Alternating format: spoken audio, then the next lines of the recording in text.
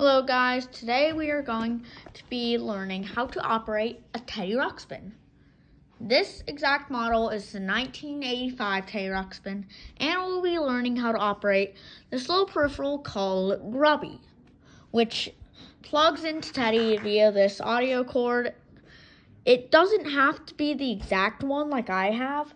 It can be third-party ones, but I prefer the original stuff since it makes it work better. So here are the things that you'll need to get the full set. Teddy Ruxpin. There are many versions. One is a metal tape backing in the tape player. I have the plastic one, which I'll talk about later. And so you'll need Teddy Ruxpin, one tape, the cord, the side with the tag plugs into Grubby, and Grubby. So first, let's talk about what Teddy Ruxpin even is. So first, Teddy Ruxpin plays these audio cassette tapes. I have Lost in Boggly Woods. I will not be showcasing the entire tape. I will just show you what to do, what Teddy Ruxpin even does. And so first, let's get into the things that you need to do to get yours working. First, you'll need to get this cover off, and you'll need 4 of these C batteries in this order: back, front, and as you can see, my backing has battery corrosion, which surprisingly does not affect how it works. And in Grubby's cord, the end without the tag plugs into there. And the tape, you can open up this little tape door, and then you put the tape in there, and if yours doesn't close correctly, just push the tape in a bit. Then it should close correctly. And then the other end, it should have the tag near it. You can turn Grubby over like this, and if you pull back the tag, you'll see the port where you're supposed to plug it in. Let me just plug it in real quick. And then you can set him back up. And make sure that, and something to note, make sure that, I actually have mine put in wrong. Make sure that all the tape is on the right side when you put it in. So when you put in the tape, if you look through the tape window, you'll see that it should look like that. And don't be surprised if it is a bit yellowed, since that usually happens in clear plastic. So your setup should look a little bit like this. And then you will see this little dial. If you turn that way, Teddy will turn on, and if you put it all the way, it will fast forward, and you can also control the volume with it. So let me turn mine on.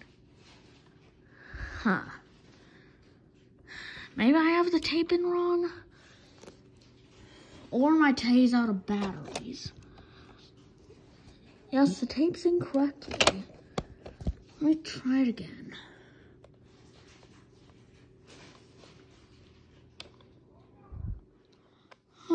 Nothing. Let me try the tape the other way. Tape has to go the other way.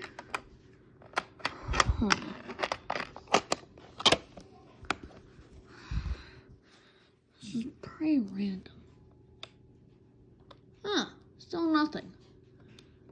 Dad, I need 4 C batteries. So if yours run out of batteries, first you'll have to take his little vest off. You can just unstrap it and then remove it. Then those clips that I showed you, you can unclip those by just pushing them up. Then take the cover off. And to take the batteries out, you need to just pluck them out one by one. I need 4C batteries, Dad.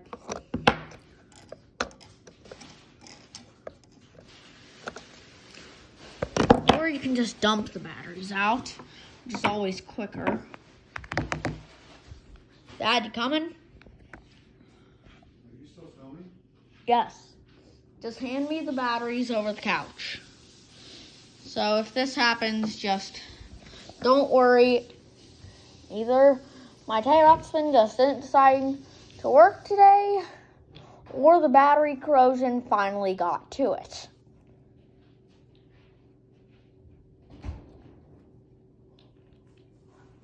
Four C batteries.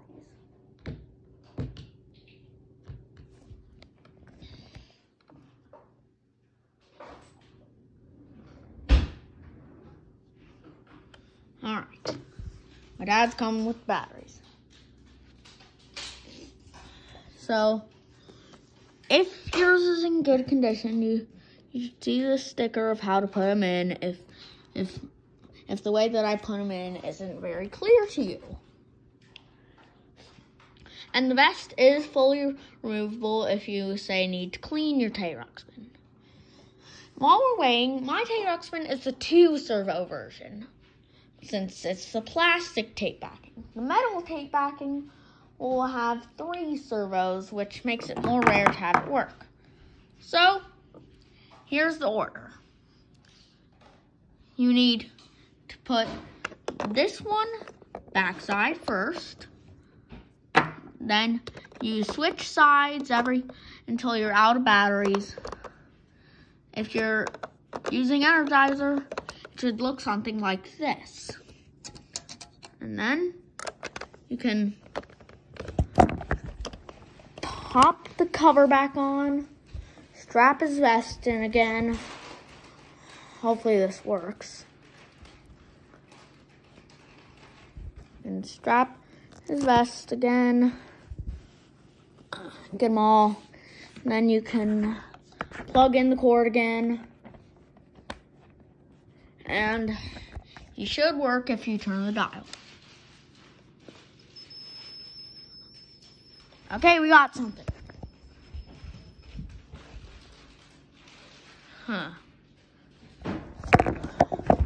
Alright. So I have to turn the tape around.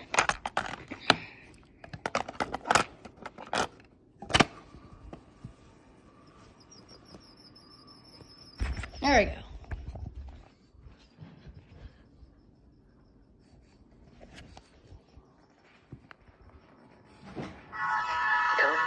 And it should sound like that. And you should see Teddy moving. Hello, I'm Teddy Ruxpin, and I'd like to tell you And a Grubby story. should start moving too. Am I in the story? Why, yes, you are, Grubby. Oh boy, this sounds like a good story so far. And their eyes and mouths should be moving. Gimmick, Grubby, and I went on a hike into a part of boggly woods none of us had ever visited before. Wow, look at all the bright leaves on these trees. This must be the most beautiful part of the entire forest, Gimmick. You're right, Teddy, and it's just perfect for And that little surprise Grubby I told you should about. have sound We're coming going out of to the spend speaker. the whole morning painting And these Teddy's voice should lovely come out of this trees. speaker. Painting? Oh, boy. Let's get started. Gee, these trees don't look like they need painting. They're already colorful. No, Grubby. We're not going to paint the trees. We're going to paint pictures of the trees. Oh, So, we And you got should out our hear brushes and little paper. whizzing noises Gimmick as and they I move. started painting. But Grubby just And if the stood sound there is looking distorted, over that is most likely the tape's problem. What's wrong, Grubby? So, goodbye. You want